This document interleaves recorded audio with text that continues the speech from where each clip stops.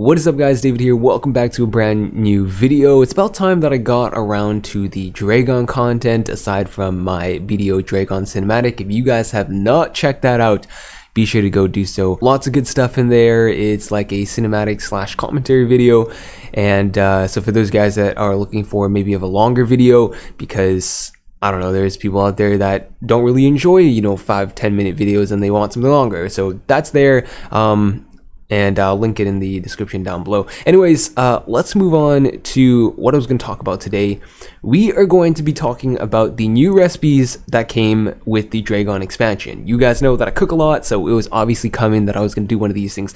Now, I did find, well, I didn't find, but one of my members from the Discord found a good spot for llama gathering, for the meat in general, and it's a solo rotation. I'm not going to show it yet, because I want to gather enough llama meat so that it's not too contested, because it's not really an area where you can have 2 or 3 people like Goat Mountain, so I don't think that I'm going to share it just yet, but I will share it, don't worry guys. So with that said, I do have a spreadsheet, but I'm not going to be showing you guys the spreadsheet for the recipes.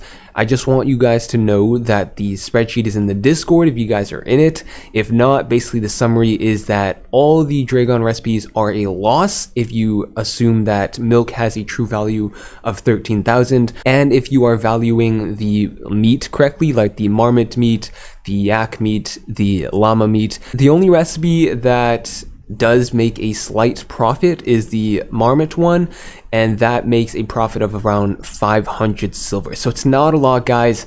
For some reason, the Drieghan recipes are not that profitable. Again, this is just assuming, because if we take a look at the market here, I want to show you guys that on the spreadsheet, the prices are not at max. So what I mean by that is that whenever they release a new type of recipe, the price doesn't increase to max level for a couple weeks until the marketplace fixes, well, not fixes itself, but stabilizes and sees how like the supply and demand of the new recipe. So energizing cron meals are not at the max. They're most likely going to be at the max of the normal cron meals and so forth for the Drieghan, the special Drieghanese meal. I think the special Drieghanese meal is going to stay at about 60,000. It might push near 70,000. It could potentially push to about 90,000 like the Margori meals, but I'm not really hoping on that, because again, once people start finding those gathering spots,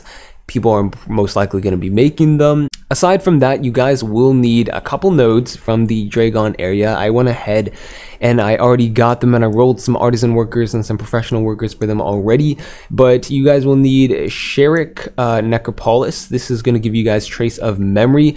In total, I figured this was about 19 CP to get all these. I will get the Dorman Lumber Camp for the fur, so this is probably going to take an extra, I want to assume, 4 CP, so that is going to be 23 CP for the entirety of Drieghan here so far. So we got you want to get the Sherik, and you want to get Bracken for the stir-fried bracken that you're going to need for the recipes if you are getting into special Drieghanese meals. So bracken here for the Jervish Mountains, and then of course in Shira Ruins there's also bracken.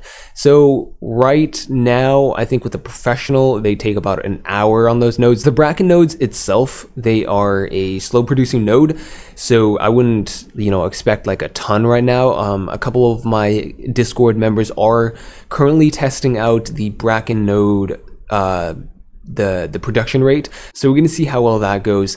I will most likely keep it even if the production rate is not that great, because of course you guys know that in the future there might be other recipes, so we're gonna have to find out. Also, good news before I end off this video, I am moving to Drieghan, and that is what I'm currently doing right now. So I bought a lot of pay-to-win storage in Drieghan so far. I did buy some of the storage with CP. I currently have 36 left. And yeah, so I've been moving all my stuff. I moved a decent chunk yesterday, so I'm just going to be wrapping up the rest of my moving from Velia all the way to Drieghan. I don't have that much stuff left, but yeah, that's basically my plan, guys, and that's what I'm doing as of late. Hopefully you guys enjoyed the video. If you did, be sure to leave a like. Let me know in the comment section down below what you guys think of the new Drieghan recipes, and if you guys gonna be making some. If not, hopefully you guys enjoy the Drieghan content so far. As always, take it easy, take care, and I'll see you all later. Peace out. I was under the impression that I could keep your attention, but I know that I shouldn't mention this thought to you. I know you strive for perfection, and it showing your complexion. Now I'm stuck in your detention. Oh,